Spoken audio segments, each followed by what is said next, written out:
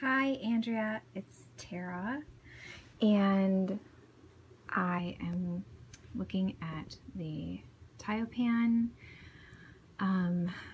posing bean bags, and I was not sure what to use as a size comparison. So first thing I just wanted to show you is kind of how large it is compared to my 70 to 200. You can see that it's a decent size bag. It really, it smushes nice for like if you needed to bring it somewhere, but it just hangs in my studio room in my house, just kind of hanging out waiting for my next photo shoot. So I'm just gonna go through the package, the bag real quick. Sorry about this. And just kind of show you the different sizes. And then you can ask me if you have any questions. I'm not going to give out exact sizes and dimensions, but just show you how it looks in comparison to like the camera, the 60 or the 70 to 200. This is the 24 to 105, so you can compare it to that too. So this is one of the round ones. Great for putting like underneath baby's head or mom's head if you're laying on the floor under a flocati. This is a teeny tiny one for under baby's head in that same situation, or in a bucket to put under the chin. This one is a nice long one, and you can see the fabric. They're all waterproof. And they're wipeable, they're wonderful. But in comparison to my 70 to 200, you can see, you can see that it's a good size. It even keeps this from rolling off.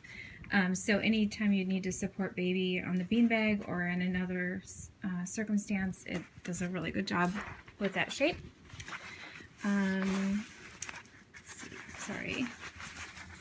This one is a nice rectangle shape, good for, you know, if you're gonna do froggy pose or even just doing bum up. Got to get any contouring, putting baby's head up underneath.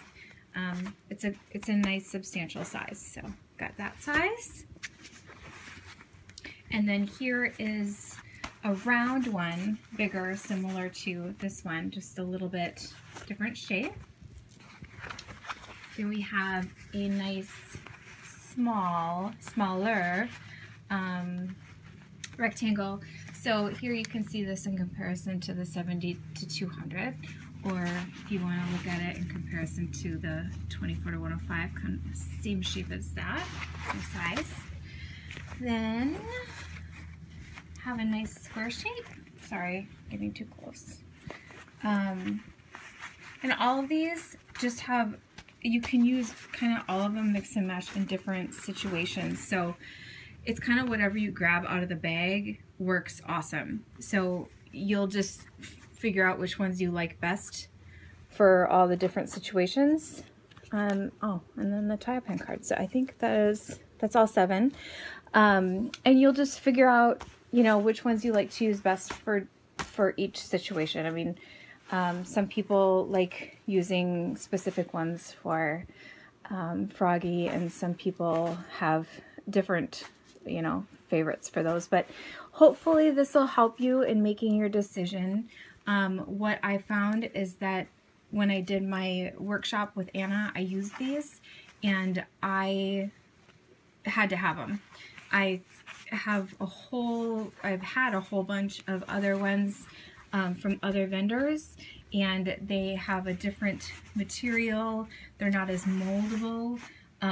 They are really stiff, and they just didn't work as well, and I couldn't use them after I had used Anna's. So these have been wonderful, and I just have gotten rid of pretty much all of my other ones, except for I have like a butterfly poser still. But this really takes place of all my folded up blankets and rolled up, you know, receiving blankets and all those things. So hopefully this helps you. Let me know if you have any questions or anything else I can do to help. And we'll go from there. Thanks so much. Bye-bye.